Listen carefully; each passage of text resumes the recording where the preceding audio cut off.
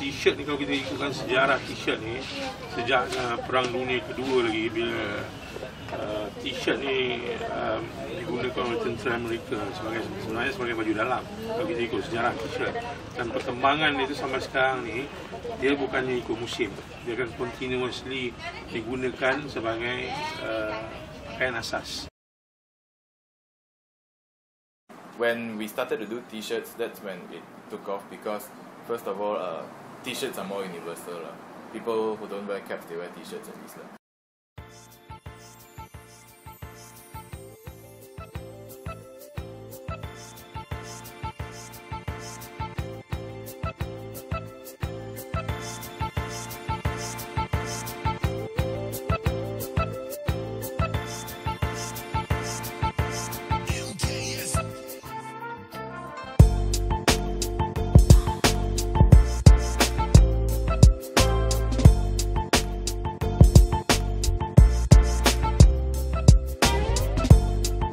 Arus pemodenan mempengaruhi cara pemakaian. Sifat fashion itu sendiri sentiasa berubah-ubah mengikut peredaran zaman. Malaysia juga tidak terlepas daripada dibanjiri dengan pelbagai jenama terkemuka dunia. Fenomena ini lebih dikenali sebagai indie clothing.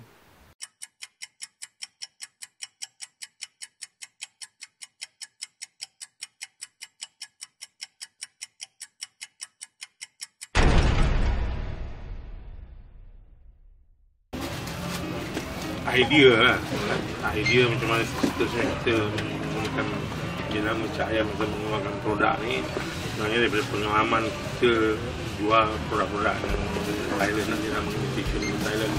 Kami bila kita fikirkan satu hari mungkin banyak persaingan dengan negara lain, so kita fikir macam mana nak keluarkan produk sendiri to be different from others lah. Sebenarnya Ayam ni kita bermula melalui manipulate design orang. Melalui kita dapatkan daripada internet. Selepas tu barulah kita keluarkan design sendiri lah. So design pertama kita, kalau tak silap saya, adalah Ayam. Ayam, dan kita punya pada peringkat awal tu memang susah nak penetrate pelanggan ni, pasal pandangan pelanggan ni atas jenama. Pasal jenama Ayam tu benda sesuatu yang very low perception pada orang menerima kan. Tapi alhamdulillah pasal kita dah bermula daripada 2003, penjenamaan Ayam tu bermula sampai dalam 2006 dan 2007. Dari segi volume yang produk kita keluar tu, mana sambutan tu alhamdulillah. Kita bermula daripada berniaga secara kecilan di uptown, pasar malam, dan juga kita pergi bergerak sertai banyak expo seluruh Malaysia. Kita memang letak harapan yang tinggi untuk membawa jenama ni setaraf dengan jenama lain yang ada dalam pasaran. Dan kita ada keyakinan produk ni akan pergi lebih jauh, dan kita berusaha ke arah tu lah. Sekarang ni media yang paling bagus sekali untuk promosi melalui Facebook. So, kita banyak gunakan Facebook untuk masakan, dan selain itu daripada jualan melalui banyak expo ni. Kita tak ada buat elan secara khusus di majalah atau suatu khabar. Sebenarnya Jalil Hamid ni dia adalah pengguna t-shirt Ayam ni, dia bukan kita sponsor daripada awal. Tapi bila saya dengar dia menggunakan t-shirt kami, undilah Ayam dalam persembahan dia tu, jadi malam sebelum dua final ni saya telefon dia. Kebetulan saya dapat kontak dengan dia sendiri dan saya bagi dia sponsor t-shirt tu dia. Persaingan tu memang sedang sengit lah, pasal banyak budak muda yang mengeluarkan brand lokal ni. Dan sekarang kita pun banyak terima produk ciplak Ayam. Maknanya dia orang banyak ciplak dalam nama kita lah. Sebagainya ada design ciplak tu, design Ayam 3 suku tu, kita pandang secara positif lah. Bila orang ciplak produk kita tu, mana kita orang appreciate ataupun orang appreciate produk kita lah. Dari segi harga, kita punya konsep kita ni jual barang Ayam ni, kita target pada orang ramai, daripada peringkat budak hingga peringkat dewasa, orang tua. Jadi harga kita ni harga yang mampu dimiliki lah siapa. Feedback yang kami terima daripada pelanggan sebenarnya bukan pasal jenama Cak Ayam tu, tapi pasal kualiti kain. Customer lebih suka dengan kualiti kain kita lah. Siapa yang pernah beli tu, yang pernah beli barang kita, kebanyakan bila balik beli kita beritahu pasal apa dia beli Cak Ayam, because kualiti kain. Produk kita yang paling top sebenarnya yang kita keluarkan bila tiba bulan Ramadan, kita keluarkan baju Melayu. Baju Melayu kita dibuat daripada kain t-shirt, itu something yang unik, tak daripada orang lain. Okay. Jadi memang setiap tahun banyak orang kebanyakan, kita dah keluarkan lebih daripada 3 tahun. Jadi bila tiba je bulan puasa ni, kebanyakan datang cari produk. Kita punya kelebihan kita ada saiz sampai 6XL. Sebab kita punya konsep kita tu untuk biar for everybody, maksudnya untuk semua orang lah. Kalau kita tengok brand-brand t-shirt yang lain, mungkin dia target pada orang yang saiz S atau M. Jadi kami punya produk ni untuk sampai big XL dan 6XL. Kita sebenarnya nak keluar daripada border sepadan Malaysia lah. Tapi so lah, ada 1-2 pelanggan yang dah bawa produk kita ke luar Arab Saudi, dan sekarang ada perbincangan untuk bawa benda ni ke Dubai. T-shirt ni bila saya keluarkan ni, saya ni orang yang tak ada hobi. Okay?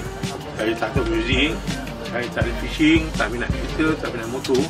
So produk yang kita keluar ni betul-betul untuk orang ramai, untuk minat dia orang, bukan minat saya. Itu dia punya poin yang paling penting. Itu Cak Ayam punya follower, dia memang pakai Cak Ayam yang mungkin dah 4 itu. Keep continue pakai kita punya produk. Saya keluarkan produk baru setiap bulan dalam 4 atau 5 design. Okay? Dan setiap pembelian barang kita selalu kita akan bagi gift. Setiap t-shirt kita akan bagi, setiap kita keluarkan stiker. Kita keluarkan stiker, kita bagi free stiker, dan kadang-kadang kita bagi cuma bag tu. Kita spend mesin stiker je buat dalam RM70,000 beli mesin tu, khusus untuk keluarkan stiker untuk dibagi pada pelanggan. Saya nampak banyak kan budak-budak muda sekarang yang lebih kreatif, yang punya teknologi daripada dia orang, kan? Dan dia orang lebih cerah lagi masa depan dia orang kalau dia orang berani lah. Pada perniagaan ni sebenarnya berani mengambil risiko tu yang paling penting. Sebab kebanyakan yang saya tengok budak-budak muda yang punya jenama sendiri sekarang, bila dia buat jualan, dia membuat melalui tempahan. Bila cukup kota tempahan baru dia keluarkan. Okay? Konsep kami berbeza. Kami keluarkan terus 4 atau 500 helai untuk satu design, dan baru kita jual. Okay? Kita willing to take the risk lah. T-shirt ni, kalau kita ikutkan sejarah t-shirt ni, sejak Perang Dunia Kedua lagi, bila t-shirt ni digunakan oleh tentera Amerika sebenarnya sebagai baju dalam. Kalau kita ikut sejarah t-shirt, dan perkembangan dia tu sampai sekarang ni, dia bukannya ikut musim, dia akan continuously digunakan sebagai kain asas. So setiap hari orang perlukan t-shirt. Dua makcik tu kat rumah apa pembawang pun, saya pun boleh pakai t-shirt, dan dia akan terus pakai t-shirt. Kita harapan kita memang tinggi, because apa, kita mungkin baru penetrate market mungkin dalam 10 hingga 15% je market. Walaupun kita punya produk sekarang hampir 900,000 line dalam masyarakat. Okay? Tapi kita masih belum dapat memuaskan hati semua pelanggan. Masih banyak orang yang kadang bila lalu depan kedai, bila tengok Cak Ayam ni, dia gelak-gelak kan kita. Mana kita masih perlu berusaha lagi lah untuk menarik orang meminat produk kita. Masalah yang sekarang ni adalah masalah pekerja lah. Untuk dapatkan designer ni ada sikit masalah. So sekarang saya sebenarnya designer bidang terjun. So saya sendiri yang berusaha untuk keluarkan banyakkan design. Cak Ayam ni sebenarnya satu benda yang selalu disebut-sebutkan orang ramai. Kalau kita beli handphone Cak Ayam, kita beli t-shirt Cak Ayam. Tapi kalau kita makan Maggi, kita pergi kedai mamak, kita cakap Maggi, walaupun mamak bagi brand lain. Kalau you pakai obat gigi pun, you pakai brand Dali, you pakai Colgate. Okay? So benda tu dah jadi sinonim, benda something yang kita guna dengan benda yang orang dah guna, dan orang dah ingat dalam kepala, so senang dia nak memory.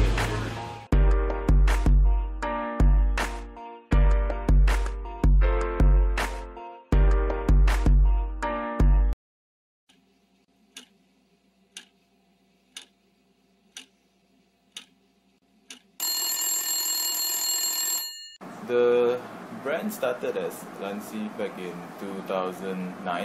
Okay, it was basically an idea from 2007. I had this blank cap because last time in 2007 the craze was all about trucker caps and all that.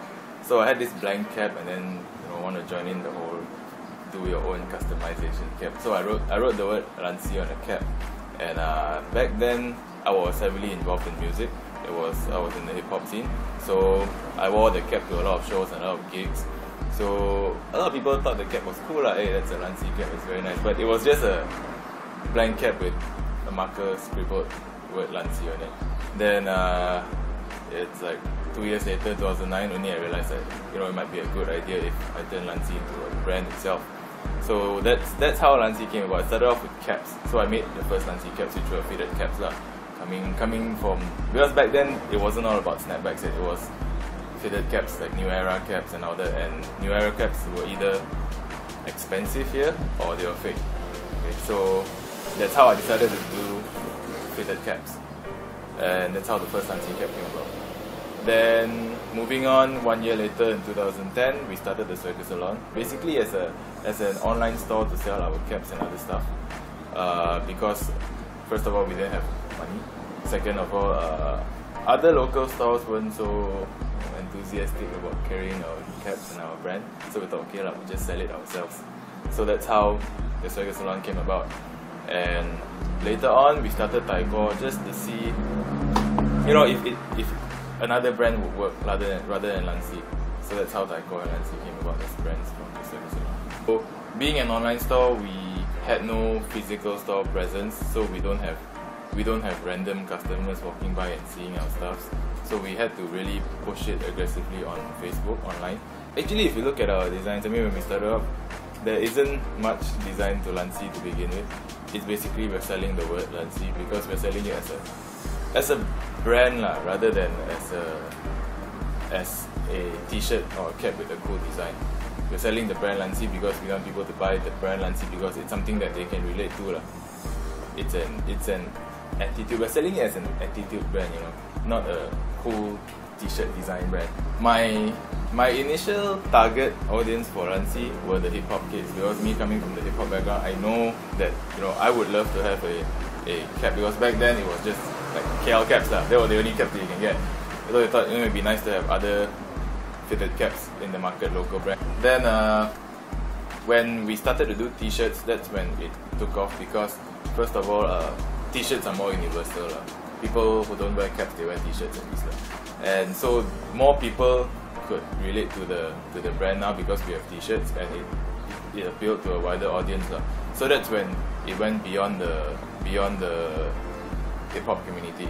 Then after that, it was another stroke of luck whereby we decided to try snapbacks, because the main reason that we did that was actually because fitted caps had sizes, and then sizing was a problem. One, because people can't get their right size, they don't know their size, and second thing for us, producing that caps was another problem because the factories wouldn't want to do small amounts in just little sizes. So we just decided to go with snapbacks so that it's a universal size everybody can wear. Up till today, I still feel that Lansi has a wider appeal to just the streetwear and the hip hop audience, because it's like I said, it's an attitude. It's something that if you're good at something, you generally have that confidence or that arrogance with you, whereby you're good at what you do, and a lot of people can relate to that.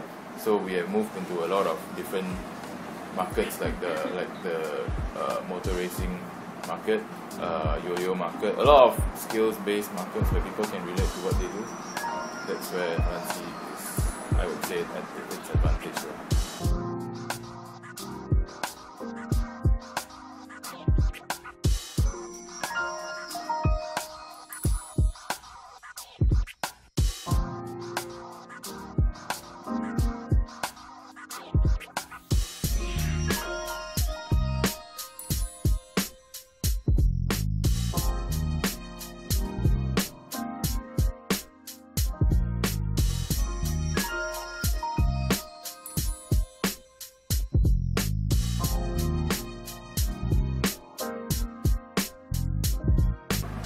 Local urban clothing scene is growing like crazy, I suppose. I think it's a very good thing, because when we started in 2009, that time, I think it was still a transition. That was the transitional period where the local people started emerging. So you have brands like tarik and duster and mortar and all that.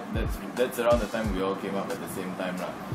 Before that, the local urban people or the streetwear scene or the hip hop scene was still very much into the whole international streetwear hype. And back then, 2007, 2008, it was still very much driven by shoes. It was the streetwear. When you say streetwear, it was all sneakers, sneakerhead.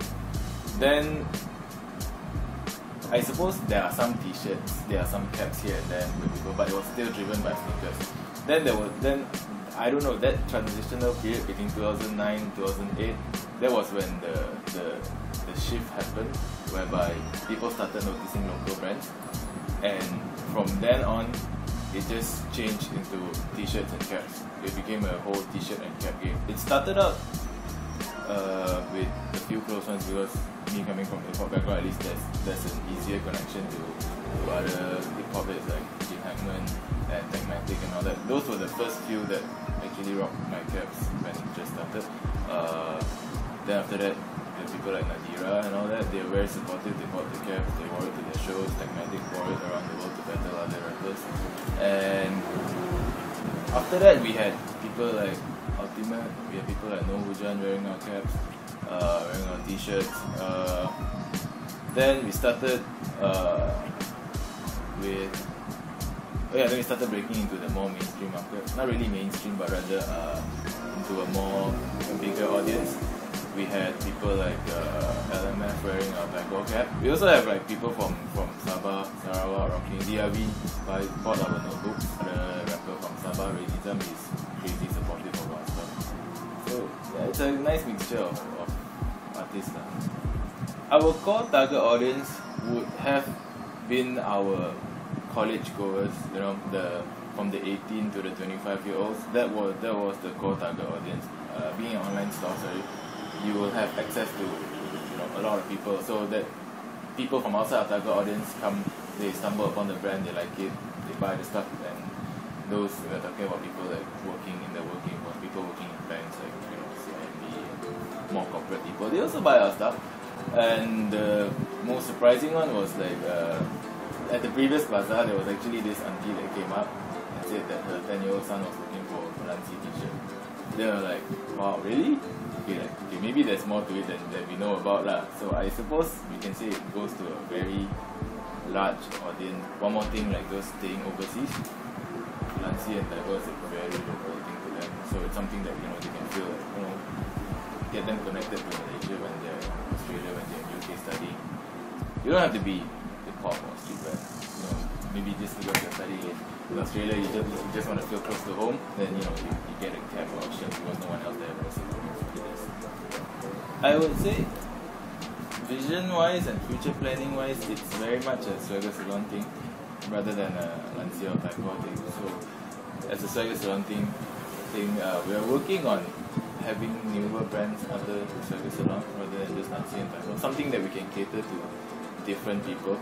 With, you know, the growing popularity of the Swagger Salon, we can ride on that and hopefully come up with newer brands, some of which we're working on now, newer products. You know, it doesn't have to be just t-shirts or caps, and hopefully further down the road we'll have an outlet, maybe to have something we call like the Swagger Wagon, whereby it's a vehicle where we can go around to, let's say, bazaars or events. The people really underestimate the word brand a lot because they think brand is the name that they put on the shirt, which is not it.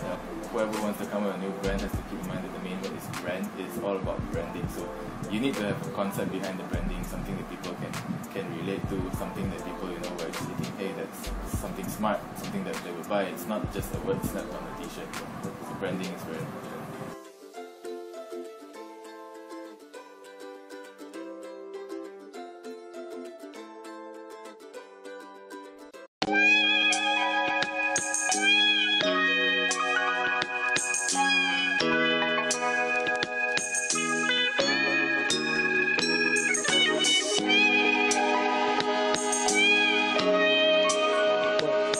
Hot, innit? Yo. Mereka menanya dari mana ku datang, dari langit tertinggi, berangin layang-layang seperti bayang-bayang. Caraku takkan ditiru, suaraku akan dibiku ke hujung langit membiru. Ucapanku diminum, perkataan ditelankan. QB masih terhebat dari Indo ke Kelantan.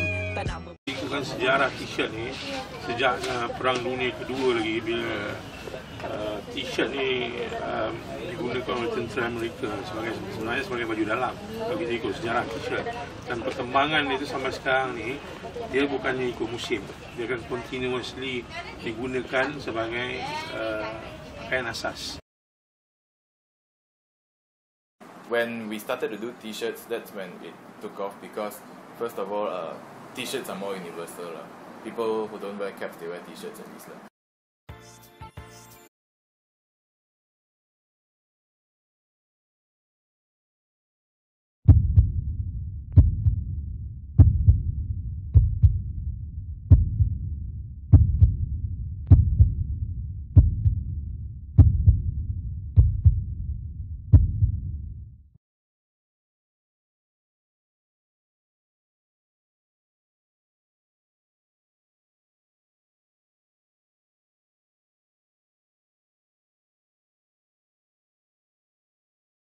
T-shirt ni kalau kita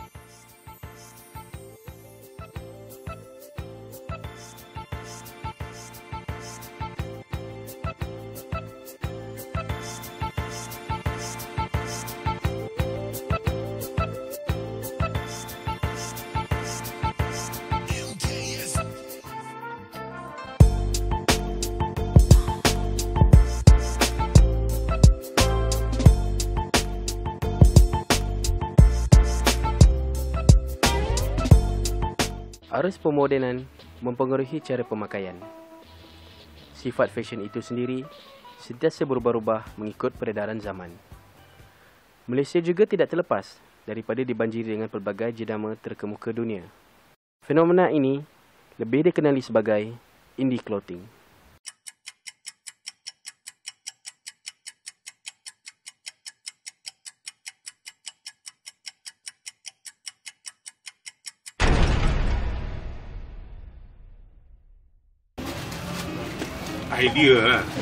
idea macam mana seterusnya kita menggunakan jenama Ayam untuk mengeluarkan produk ni, sebenarnya daripada pengalaman kita jual produk-produk Thailand dan jenama t-shirt di Thailand. Tapi bila kita fikirkan satu hari mungkin banyak persaingan dengan yang lain, so kita fikir macam mana nak keluarkan produk sendiri to be different from others lah. So, sebenarnya Ayam ni kita bermula melalui manipulate design orang. Okay, melalui kita dapatkan daripada internet. Selepas tu barulah kita keluarkan design sendiri lah.